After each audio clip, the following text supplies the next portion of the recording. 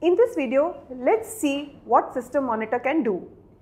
The most common option to monitor SAP HANA system under HANA Studio is using System Monitor option. Through this, you can verify the availability of all your SAP HANA system components. You can see all your current alerts and further drill down to check the data disk, log disk, trace disk and all the alerts on resource usage with priority. When you have multiple systems in a single Studio client, you can monitor each system using a single HANA Studio tool. Let us log in to the HANA Studio and see the System Monitor option and its detailed insights. In this tutorial, we will discuss about SAP HANA monitoring. So the System Monitor is the most common way to monitor the SAP HANA system and to verify the availability of all your SAP HANA system components. So my System Monitor is used to check all the key components and the services of a HANA system. So let's see how we can open up the System Monitor. So this is my SAP HANA system and in this I am already connected.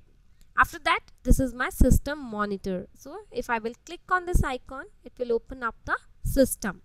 If I double click on this, I will be able to drill down into the details of an individual system in Administration Editor, and it will tell about the data disk, log disk, trace disk, alerts on the resource usages with priority.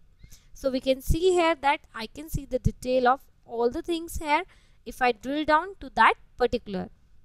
Here in the Alerts tab, if I go to the Alerts tab here, so the Alerts tab in the Administrator Editor is used to check the current and all the alerts in the HANA system. So I can see here that we have the option of showing all the alerts or the current alerts in SAP HANA system. So if it will also tell us about the time when an alert is raised and the description of the alert and the priority of the alert. So we can see here that this particular alert is raised at this particular time. This is the description and this is the priority of that alert. SAP HANA monitoring dashboard tells the key aspects of the system health and configuration. So if we go here, let's say if I go to the system, if I right click the system, if I go to the configuration and monitoring, and here if we go to the open dashboard.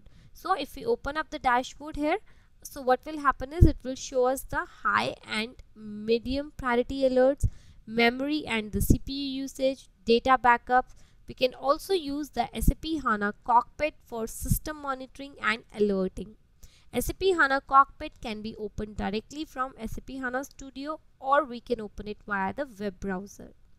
So we should have the certain roles like monitoring administrator to be assigned to the user to access the SAP HANA database administrator catalog access. So this is how we can do the monitoring of the SAP HANA system. In this tutorial, we have seen how we can use the System Monitor to see the details of the system. So these are the different tabs which we get from that. We get the overview of it. And here we can see the used memory, resident memory, disk usage. If we want to check any alerts, we can use the alerts. Similarly, we can check for the performance, we can check for the volumes, configuration, all the different details of my SAP HANA system. Thank you.